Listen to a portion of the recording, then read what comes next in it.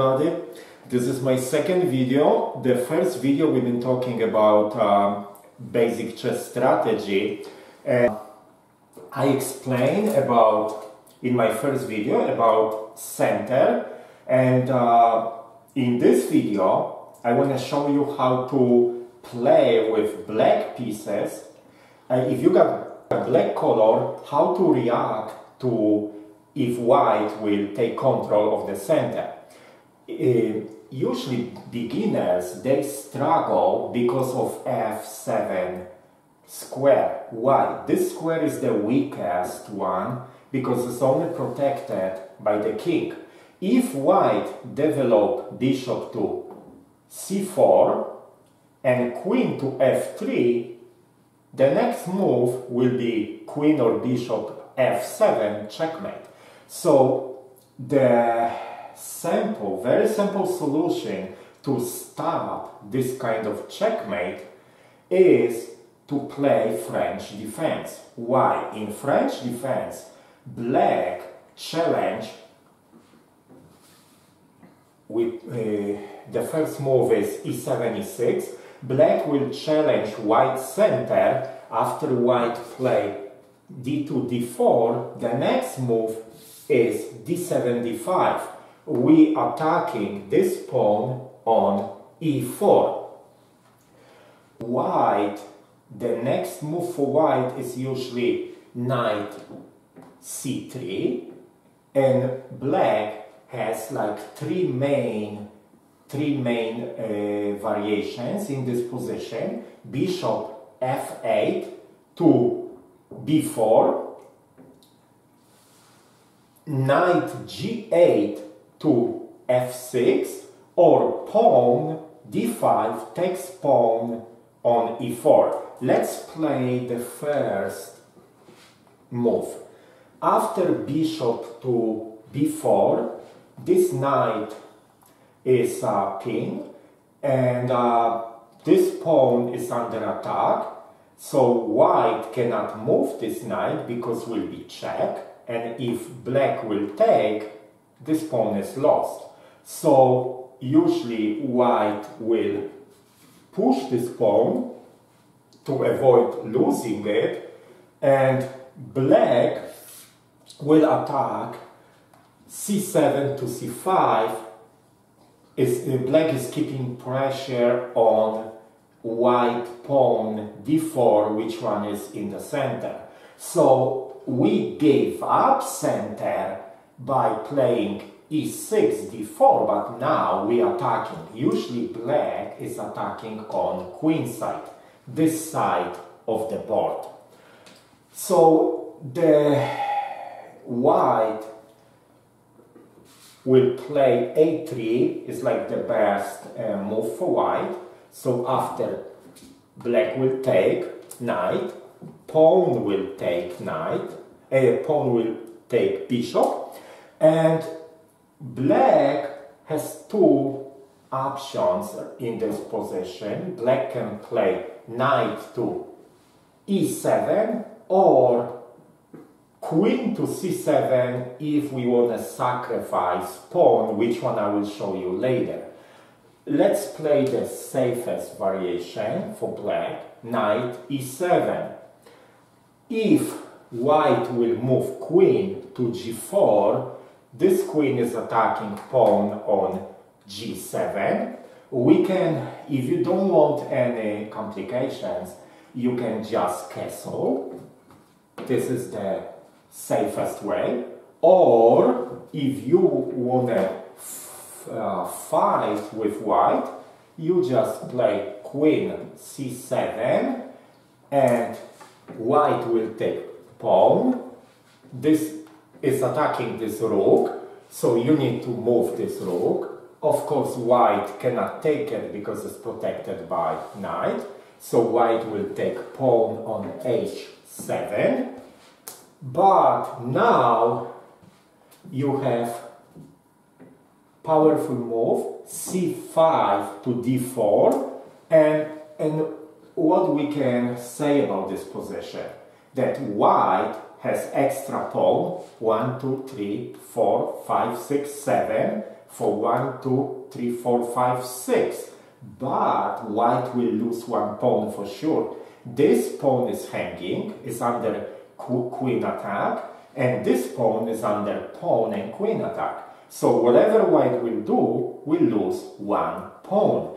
If we take c3, take d4 for example, because you want to protect this pawn, then it's coming queen check, and white will lose rook on a1. So white cannot take this pawn. So the only way is to protect, either bring queen back, but we still can take this pawn on the other one, or put knight here to protect at least this one. So black has some kind of advantage here. We develop this knight later to c6, bishop, and we can castle queenside. Let's go back to our original position.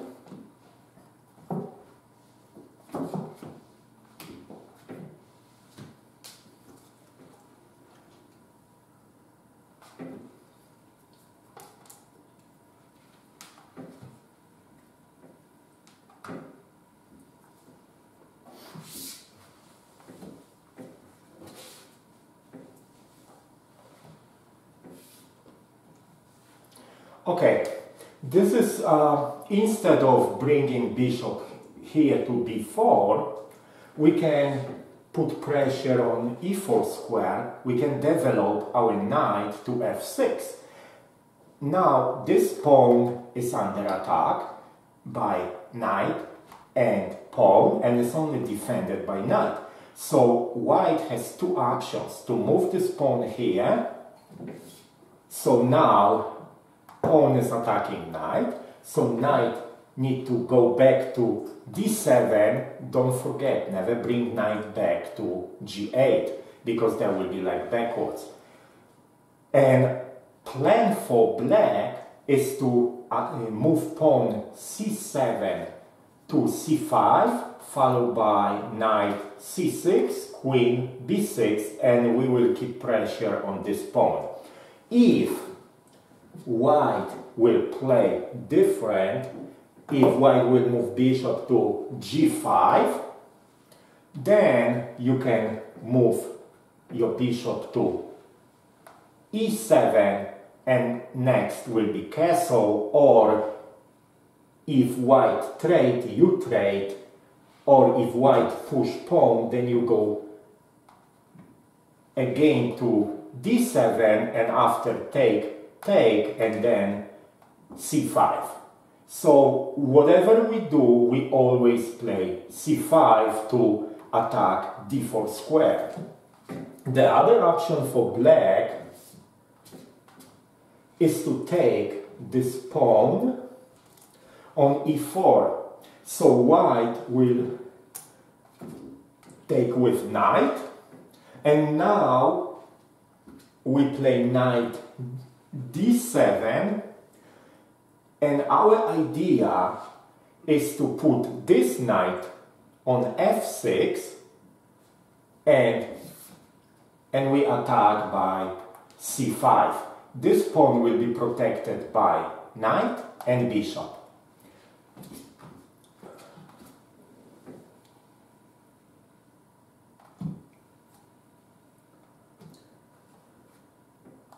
The other move for white, instead of move knight to c3, will be knight to d2. This one is not powerful like c3, because knight, if knight is on c3, is attacking d5 square and protecting e4. This knight is only protecting e4 square, but there is no pressure on d5 square. So we don't need to be worried, we can just attack right away on c7, c5, followed by knight, and if white will take pawn on d5, you have two options. You can take with pawn, and then this bishop will be free to go, or you take with queen to to put more pressure on d4 square. So you guys see that everything changed. Before white was the one, white control center. Now looks like after just 2 moves, black is the one who's controlling center.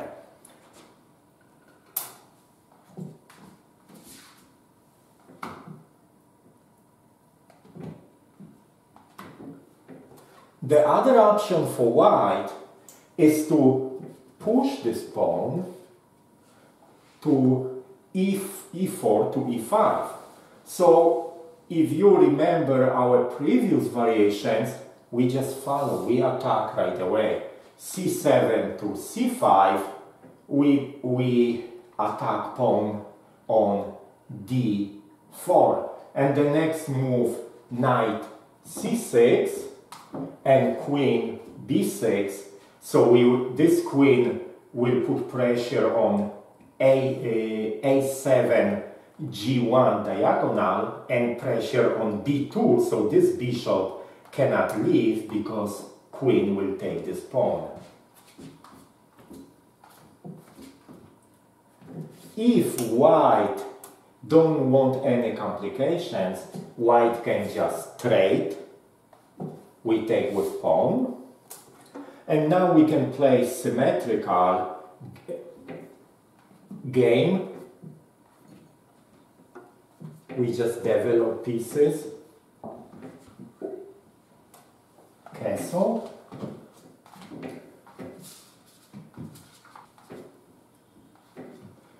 and you guys see that black has no problem in this position.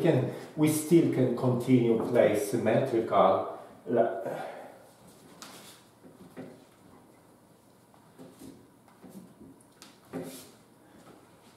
Like black is doing fine, we can prepare like this or like this. So you guys see that because of French defense, black don't have any issue about defending f7 square because of pawn on e6. This pawn on e6 is protecting this diagonal a2 to g8. So I believe that this will be your next weapon, and when you play online, you can practice all variations. And if you have any questions, leave comments. Let me know what you need to learn. So I will post. I will post more videos. I will reconsider your ideas, what you need me to post. Please don't forget, of course, to subscribe. Thank you so much.